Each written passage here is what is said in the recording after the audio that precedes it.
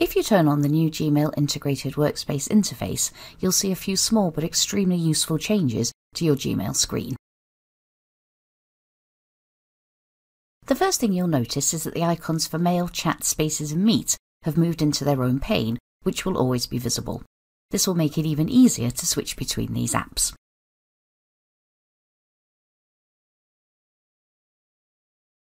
You can hover over an icon for quick access too.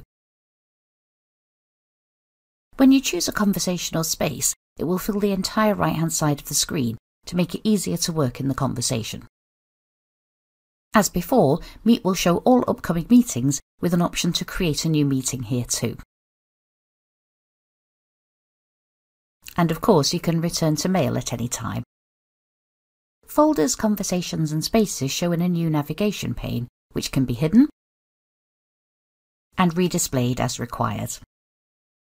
In Mail, all system folders show at the top of the navigation pane, and as before, any hidden folders can be dragged up to show them permanently.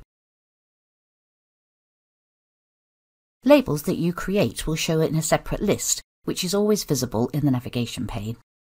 Click on a label to view all messages with that label assigned to them. Click on More to view more labels,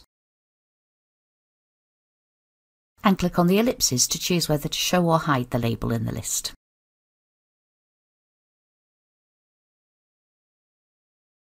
You can create new labels quickly using the plus button on the navigation pane. If you receive a new message in a chat conversation, as well as seeing the number of new messages on the chat icon, you'll see a bubble for each new conversation. And you'll see the same for any new messages in a chat space. Click on a bubble to show that conversation.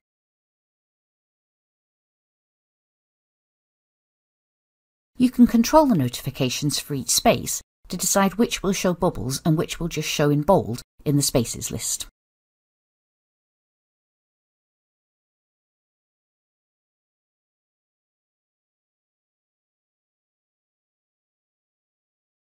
Thank you for watching. Contact us at Ancoris if you'd like to know more about Google Workspace.